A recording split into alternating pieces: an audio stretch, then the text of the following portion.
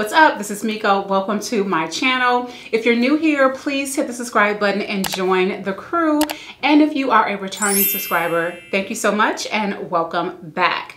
So today I am going to show you how I like to wear my heat-free hair 4 curls clip-ins.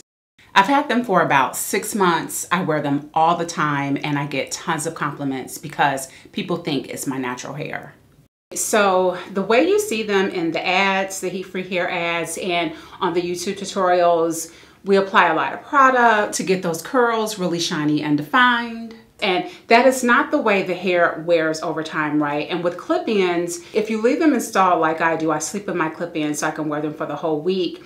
It's hard to manipulate the hair each day and brush through the curls to detangle them and get those curls redefined, right? And so they really just end up looking like this. The ends are a little frizzy, but I really like the way they look in this more natural state. So that's what I'm going to show you today. So if you want to see that, it looks really, really cute, then keep watching, pull up a chair, and let's get into it. So I'm going to start with a 3-clip in the back. And I'm going to install them just like I would if I was doing a traditional sew-in.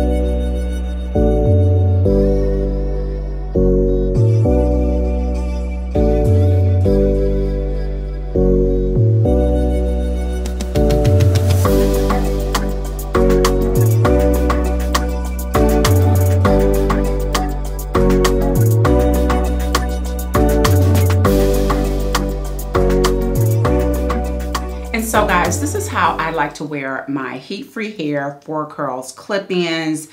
Very full with a lot of volume. And since I don't define the curls with a lot of gel or mousse, the hair doesn't get stiff and crunchy throughout the week. And to freshen up the curls each morning, I'll just spritz on a little bit of water and apply the Miko curl custard anywhere where I want to tame the frizz, and I'm good to go.